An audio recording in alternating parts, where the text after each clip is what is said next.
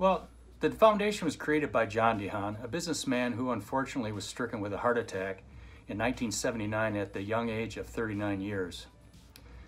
Having successful bypass surgery, he set out to educate himself about cardiac health and immediately learned that the functional life expectancy of his new bypass grafts was disappointingly short. This motivated John to begin funding cardiac research. And as fate would have it, John's investment in research would end up benefiting him personally because several years after his bypass, he would need another procedure in which he received a stent that, in part, his early funding helped develop. John will celebrate his 81st birthday in a few months, something that seemed unimaginable back in 1979. He realizes it is hard-won technological advancements and the medical professionals who delivered them that allowed him to live his full life. The John DeHaan Foundation Award for Innovation in Cardiology is John's way to give back to the medical community that has given him so much.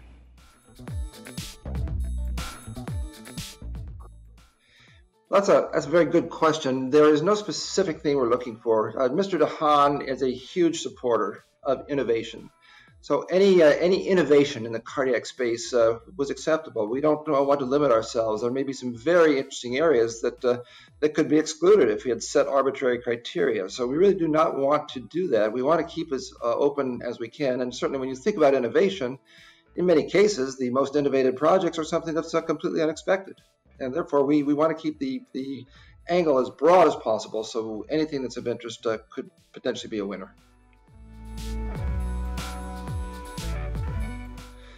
This year's shortlist has 10 individuals, as is the way we run this. We receive many applications, and we then take those down to a list of 10. The wonderful thing about our list of 10 is it's quite broad. There are applications in ambulatory monitoring, many applications in heart failure, in artificial intelligence. The shortlist thus consists of all of those applications, and we are delighted to have gone through this with devices, with therapy, as I said, and imaging as well. Yes, I can. The John DeHaan Foundation was delighted to give the Award for Innovation to Dr. Giora Weisz in 2019 for his groundbreaking work. But he's going to talk about that because I happen to know he has a EuroPCR challenge to do too. Oh, wow. Thank you, Mr. Tom DeHaan. It's a pleasure to be here again in EuroPCR, almost in Paris.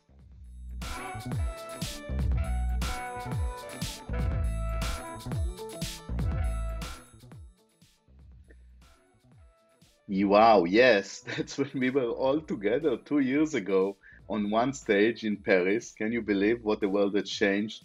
Thank you, Tom. This is like really a nice surprise and good memories.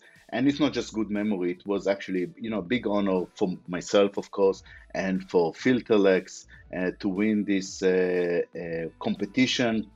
It's very prestigious being associated with EuroPCR, and this is a big money that it's very important for a small startup company like Filterlex, and really help us to move forward with preparing and starting the first in-human study. Oh yes, this is our device. Probably you want me to say this has 3 parts. It has the deflector that protects the cerebral circulation, preventing the debris from the valve and ascending aorta going up to the brain. It has the lower part of the anchor that sits in the descending aorta. It gives stability for the whole system, and has inside also those pockets. Those are the pockets that collects all the debris, and we don't just deflect the particles away from the brain and spread them to the rest of the body. We are protecting the rest of the body. We are protecting the kidneys and other lower body organs.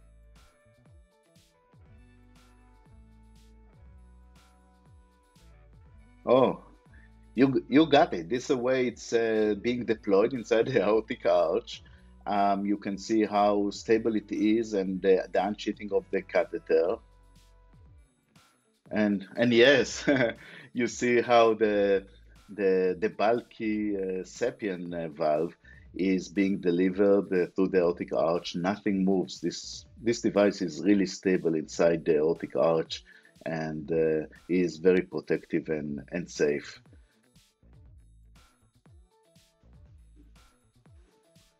And oh yes, so this is a device taking out of a patient. This woman had a successful TAVI, and you see of the device, you see those large particles, and just God forbid, think what would have happened if those particles would go up to the brain, can causing a devastating stroke. Um, Mick Jagger, that's the way we presented it 2 years ago. We wanted all our patients to be safe, happy, dancing on the stage 2 weeks after TAVI. And this is not just about several selective patients. We are moving now forward with our large regulatory study in Europe, in the United States, and being able to help many, many patients that have TAVI and make that even a safer procedure to protect them, to prevent stroke that might happen in those procedures. Thank you, Tom DeHaan, Robert Schwartz, EuroPCR, and the John DeHaan Foundation of helping Filterlex and us to protect so many patients. It's really appreciated.